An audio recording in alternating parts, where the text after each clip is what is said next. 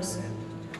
The heart, the strongest muscle of your body, the thing that keeps you walking and breathing, the organ that makes it possible for you to get up every day and fall off to sleep every night. Yet when it's broken, it can take a lifetime to heal. Every person leaves an impression on your heart. Their own way of saying that they've been there, whether they're still around or not. When the heart is guarded, almost nothing can get to it, though it is always open.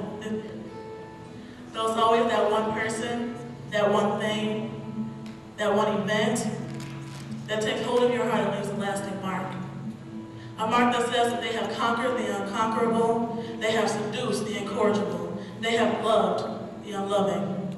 Be it romantic love or platonic, it is a love that melts the icy barrier that once kept this heart safe and unharmed. When this person leaves, when this person disappears, they take a piece of your heart with them. You were fine when they didn't exist, but now that you know what you're missing, all you wish is for this person to remain in your life, no matter how small of a piece you can have.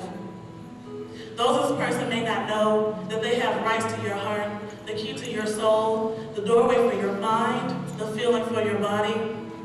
They have the power to make you, break you, have you, leave you, take you, and ultimately hurt you. Judging on the absence of the person breaks your unbreakable heart over and over and over again. And you just find yourself wishing that they never came into existence in your world, because you wouldn't know this pain that you've become close acquaintances with. You wouldn't have their mark on your soul, their claim on your heart, their stimulation to your mind, even the gentleness to your body.